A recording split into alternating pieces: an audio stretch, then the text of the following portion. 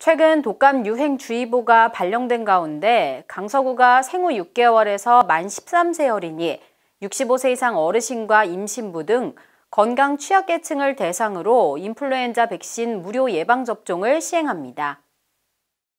먼저 어린이는 1, 2회 접종 대상자로 나눠 진행하며 접종 시 아기수첩 및 주민등록번호를 확인할 수 있는 서류를 준비하면 됩니다. 임신부는 주수와 관계없이 임신을 확인할 수 있는 서류를 지참해 접종 장소를 방문하면 됩니다. 어린이와 임신부는 모두 내년 4월 30일까지 접종이 가능합니다. 또 만 65세 이상 어르신은 초기 혼잡 방지와 안전한 접종을 위해 연령대별로 순차적으로 접종하며 신분증을 지참해 위탁의료기관에서 올 연말까지 접종하면 됩니다. 한편 기초생활수급자나 국가유공자 등 건강취약계층은 10월 27일부터 올 연말까지 강서구 건강취약계층 위탁의료기관에서만 접종이 가능합니다.